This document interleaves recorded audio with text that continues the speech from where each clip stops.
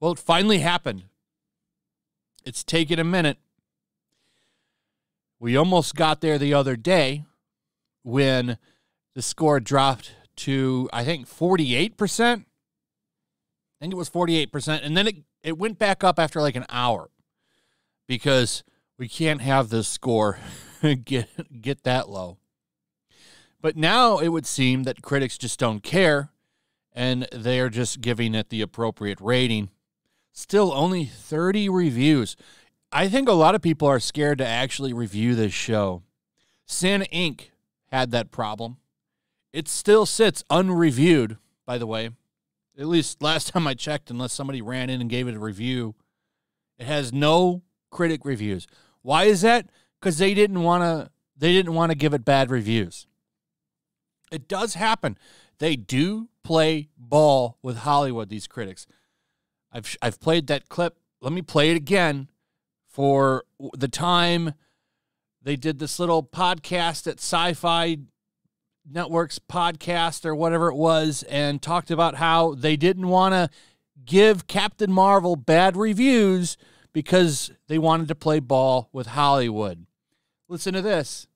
Everybody in our industry occasionally has to play softball, occasionally has to, look the other way a little bit. Everybody has to do it. Wait, we're turning what? Like a movie in the sense that, I hated a movie, but I won't say that I hated the movie. Or an actor behaved a sort of way and you don't want to, put it out there that happened. Right, because you might not get the next review. Right. Next So gig. to some degree, everybody in our industry that is a part of this quote unquote access media has to sort of decide which battles they want to pick. I still can't believe they actually said that. I mean, we all knew it. Everybody knew it. But to hear them say it was kind of funny. That's why when you see this shit come out, this is why the review bombing narrative exists. Because they run damage control for these shows. But sometimes they just can't do it. And that's what's happening here with Velma. All of the sites are covering the backlash. This is from Digital Spy. Came out yesterday. Scooby Doo spinoff Velma sparks huge backlash following show's debut. And they can't believe it because it's so bad.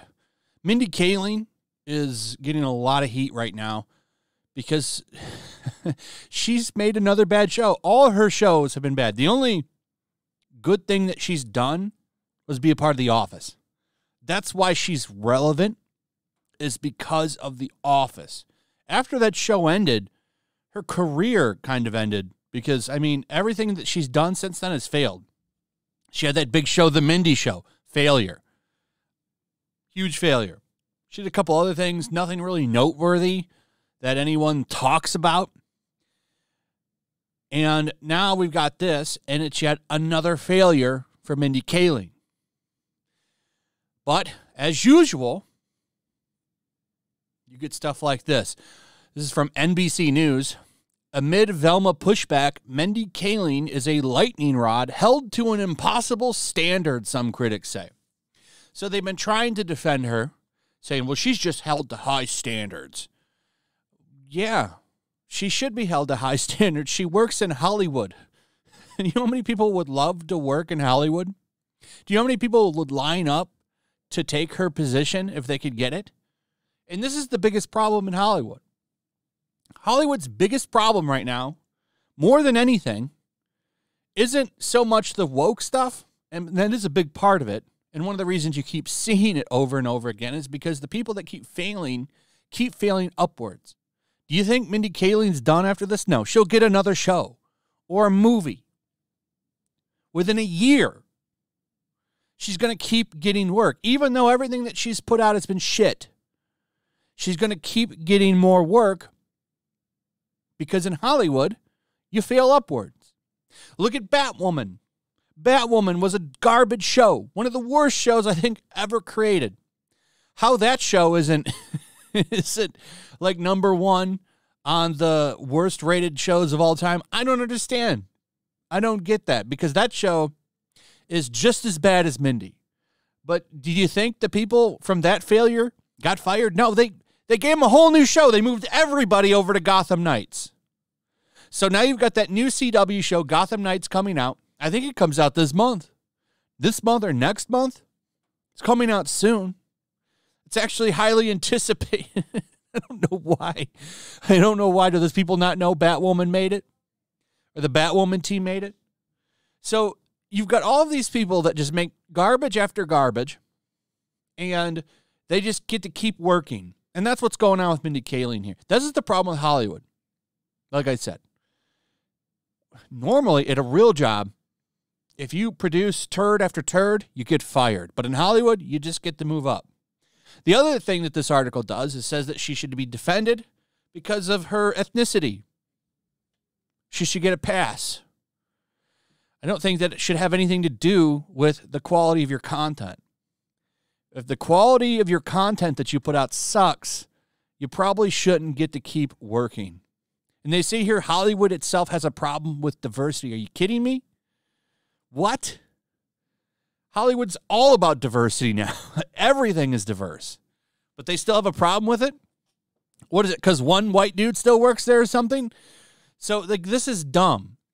But they're going to keep running damage control for her. You see it in this article. The real reason HBO's Velma is considered the most hated show on TV. Radical change. Yeah, that's one of it. That's one of them. For sure. This cast looks nothing like Velma. Too adult. I think that's fair too. This does not need to happen to Scooby Doo. Criticism from both sides. This is accurate. Everybody hates this show. In fact, the internet's pretty damn united on how much this show sucks. Unfair standards. Here we go again. Mindy Kaling. Oh, she's a South Asian woman. It's unfair. She should get a pass. How many passes does she get? She's made nothing but bad shows. Let's take a look at her IMDb. All right, here it is. Let's take a look and see. So, known for The Office, Late Night, Inside Out, Wreck-It Ralph. So she did 2 voices. She didn't write that or anything. But Late Night, never heard of that. The Office, everyone's heard of. Actress. She was in Ocean's 8, Champions, A Wrinkle in Time as Miss Who, Jay-Z, Family Feud with Beyonce, The Mindy Project. Got 100. Wow, that show got 117 episodes. That's insane. Animals, The Muppets, as herself. The Night Before. Anything as a writer? Is that it? Producer. Okay, writer, previous. Let's take a look. So she had a little bit of stuff here with The Office. She wrote 2 episodes. 2 episodes. Is it showing? ये मेरा जंगल है. Whoa. Hot Star Specials, The Office. What is this?